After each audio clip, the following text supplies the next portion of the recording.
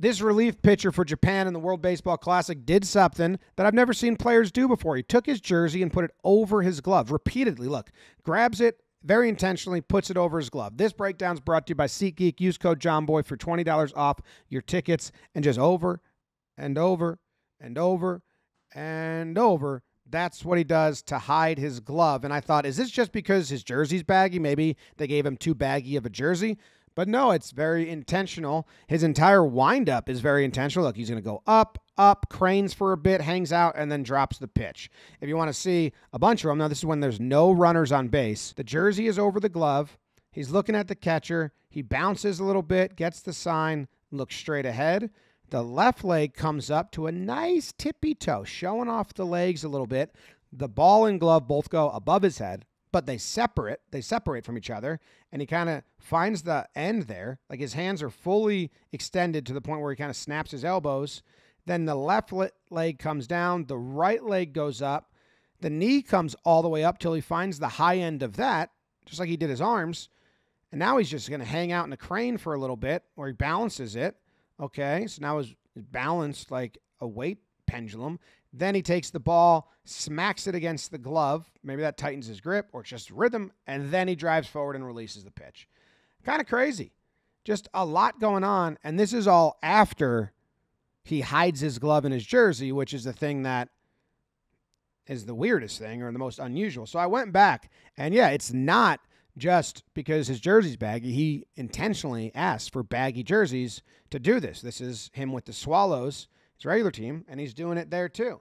So then I went to the Japanese forums. Like, have people been asking questions? I was like, what's jersey in Japanese? And then I Googled that, and then I Googled his name in Japanese, and then I was using Translate. And yeah, a lot of people have been asking about this, you know. And in my research, found out this isn't just Takahashi who does this, but some of his other teammates on the Swallows also do this. So their pitching coach must have told them, hey, here's what we're going to do. And this guy had a solid lead. He said there's a cat inside, and that was voted as the best answer. And I was like, come on, guys, I'm looking for actual answers on all these Japanese forums. Like, what is it? And Agawa, I guess, was the first pitcher to do it, and he actually threw a no-hitter when he changed to this set position, and then maybe more people followed suit. And in 2023, professional baseball commentator Yutaka Takagi, that one always trips me up, asked him, why are you pulling your uniform up, and do you feel like you're hiding habits? And the translation says, he said, it's become routine now, but there's no doubt I'm hiding something. If that's a correct translation. And yeah, I mean, that's the most obvious reason why you're doing it. He even announced it himself. This tweet says that he said, this season, I will be making the gesture of putting the uniform on the glove when entering the set. You can see the difference compared to last year. I'm looking forward to pitching. And then I've been consistently hitting the mound since the end of the season. So he's been practicing since the end of the season, I'm guessing.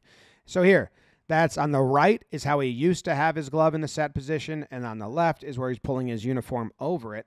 And what you got to look at is the thumb, the opening of the glove, because if he's digging in there with his hand to change the grip, the opening might flare up or not flare up, right, you know, in the thumb area over here.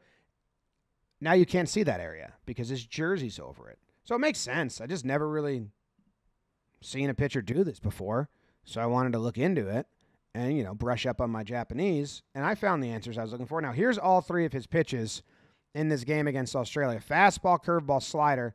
Pretty nice to have that much going on in your windup and be, you know, pretty consistent and then make three different pitches. Not bad. In this game, he pitched pretty well. His fastball there, a little higher fastball, high fastball, higher fastball. This one's kind of in the zone, gets smoked, but caught for an out. Then there's the curve. Nice little loopy curve. Induces the ground ball. Kick save and a beauty. Going to throw it out. Japan is winning 7-0. There's a fastball. Ground out. If you want to see Team Japan, you can use code JOMBOY and get $20 off from SeatGeek, because if they're in the semis and the finals, go check them out, and you can see this in person.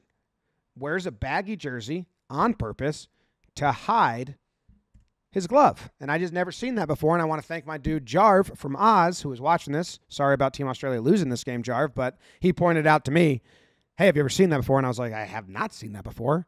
And then I dove in. And now everyone's seen it. And if you like these videos and you want to see more, you can subscribe to the channel because that helps us out and makes me want to keep doing them.